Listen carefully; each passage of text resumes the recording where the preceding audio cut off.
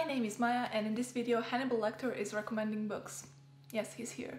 He's here. He's actually in this video. He's recommending books. Let me just find him. Oh, you're in my kitchen. Oh, what are you doing? Oh, you're cooking. Well, these are just spices. What's the main course? So this list of books is actually made based on the NBC TV show Hannibal Lecter character, because I recently finished the TV show and I really love it, and I'm slightly obsessed with it. So in order to have fun with it, I was like, I need to make a list of books that Hannibal Lecter would read. And these are all of the books that are kind of either Hannibal mentioned in the TV show, or they're about the Renaissance Italy, about death, the morally ambiguous human nature, or they're straight up about death. Like, just death. Let's go! So first I'm gonna talk about a few classics that Hannibal mentioned himself in the TV show, and a few classics that I don't think need specific particular explanations. They're pretty self-evident and pretty popular. So I'll just mention those really quickly before going ahead with the list. First up, we have Dante Alighieri, Divina Commedia, which is, I don't know if this is pronounced correctly, but if Hannibal were recommending books, he'd definitely pronounce it in Italian. Now this Hannibal quoted on numerous occasions in the TV show. He is just coming out with the quotes in proper situations. It's really nice when you can just recite poetry in conversations and find the proper piece of poetry for every situation, which is basically what Hannibal does. So yes, my first Hannibal Lecter reading recommendation is actually The Divine Comedy by Dante. Next up, in the same vein, we have another Renaissance author, which is, I have the book here, and it's Decameron by Giovanni Boccaccelli. It's a collection of short novellas, and basically it's also Renaissance, it's also Italy, and this man is also a poet. Decameron is prose, right? But I think Hannibal would definitely read him and maybe quote some of the things from the book as well. And lastly, in this category, we have Paradise Lost by John Milton. It is talking about the devil, how the devil basically became the devil, and yeah, so this is a perfect piece of literature to be quoting around if you're a creepy serial killer and have a twisted sense of humor, which Hannibal basically is. Next, we have a few books that have theological themes in them, kind of theology, religion, philosophy, those types of things, because I think Hannibal, at least the Hannibal from the TV show, was really obsessed with like God and devil and those types of stories and discussions. So the first book in this category is actually East of Eden by John Steinbeck.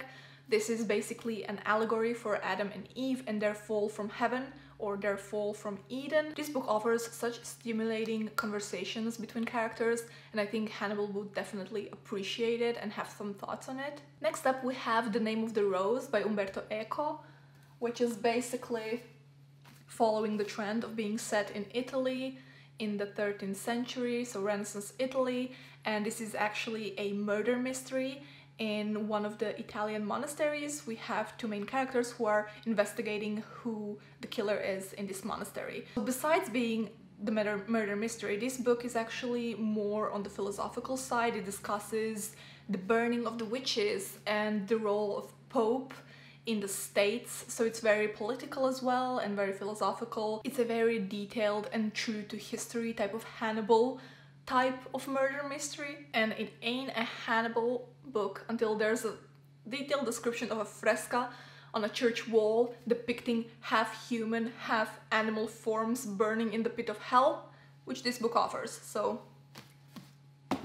a Hannibal type of book. Now we're heading on to the next category, which is basically a few non-fiction books that I want to mention, and the first being is Nietzsche, the Antichrist. I have here this old version of Nietzsche's Ecce Homo, if this is how you pronounce it. I don't have the Antichrist, but I've read Antichrist pretty long time ago, so I don't really remember the ideas in it. I know there were a lot of ideas, but one of those was religion. Nietzsche really criticized religion, and I remember one of the metaphors he used for like paying money in the church to be like paying money at the highway in order to get into heaven. This is type of thing that can be found in the Antichrist, so I think Hannibal, who really likes these types of theological discussions, would enjoy Nietzsche as well. Next up we have Machiavelli's Prince, another Italian author. He had some strong ideas, and I don't think this piece of literature needs any more explaining. It's Machiavelli, and Hannibal would definitely read it. And last, from non-fiction, we have The Elements of Eloquence by Mark Forsyth.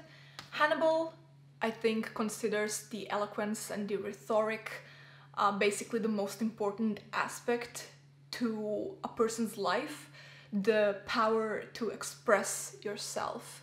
So he would definitely be very interested in the rhetoric and in the science and academia of it all. I think one of the main aspects of Hannibal's mask kind of is his power to express himself. Now it's a category that I call a spicing it up, because there's two modern classics. Actually, one is a modern book, I don't know if it's considered a classic, and the other one is a modern classic that I think Hannibal would find pretty entertaining.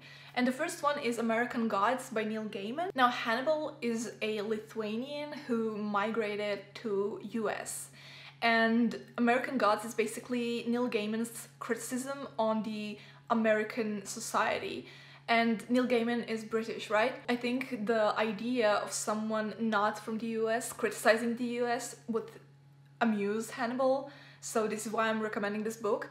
Besides that, the book The American Gods is definitely a social commentary and criticism on the consumerist, capitalist American society through the American gods, which are basically the god of the internet or the god of the television, the god of shopping, stuff like that. American Gods is basically a book about a corruptible, materialistic human nature, which is a topic Hannibal definitely enjoys, in my opinion. So the second spice up is A Clockwork Orange by Anthony Burgess. This is the original book on morality and corruptible human nature and what is good, what is bad, how to make one good or bad, blah blah blah. I think Hannibal would definitely read this as a comedy, and to him the ending of this book would be like a happy end. But he'd definitely like read it and reread it. And honestly, I just love this book so much, I had to include it in the list, so please read this. It's a beautiful book. Speaking of funny books, I think the next one is the one that Hannibal would kind of hate read, and it is The Crime and Punishment by Fyodor Dostoevsky. The main guy got away with a double murder, and then due to his own guilt, he was caught. I think this phenomenon of guilt would be really annoying and interesting to Hannibal. So he would kind of read and reread Crime and Punishment in order to try to understand what he can't feel, which is basically guilt. More than prose, Hannibal likes poetry, pretty poetry, and Shakespeare is definitely the type of book, the type of author that he would read and kind of learn by heart, so he could quote it in conversations as well.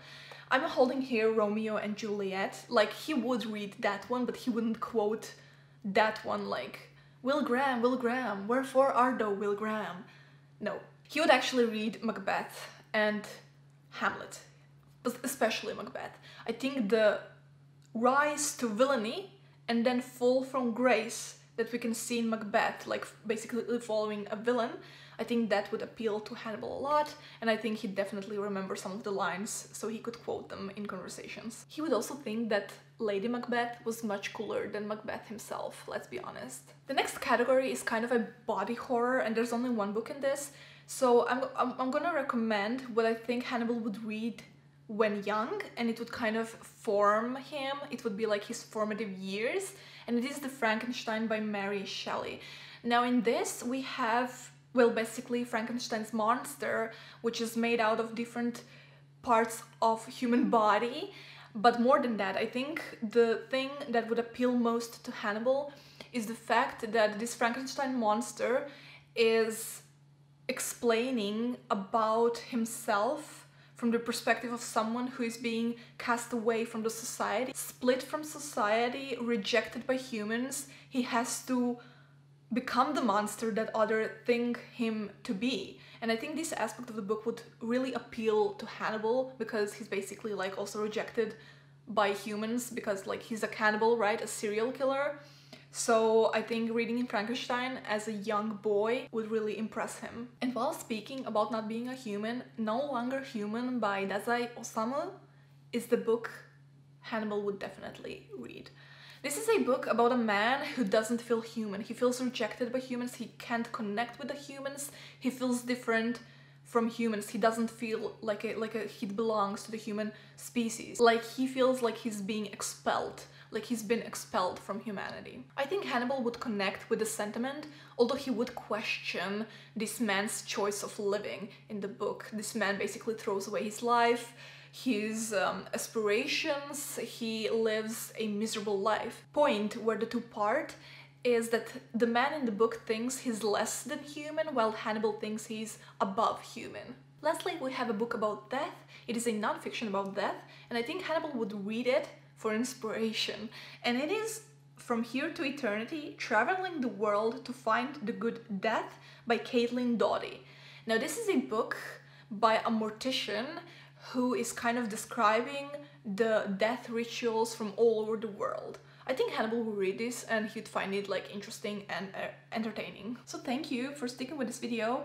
This has been a pretty short list. I would like to know which books do you think Hannibal Lecter would love to read and recommend to others. Please comment down below. This is a video that's meant to be like a fun little video. It's not like me condoning cannibalism or anything, so please don't think that. I was kind of hesitant to make this video. It's all fiction, and I enjoyed this TV show, and I enjoy this type of fiction, so yes. So before you go, please make sure to subscribe to my channel if you haven't already, and I wish you the best of reading days. See you!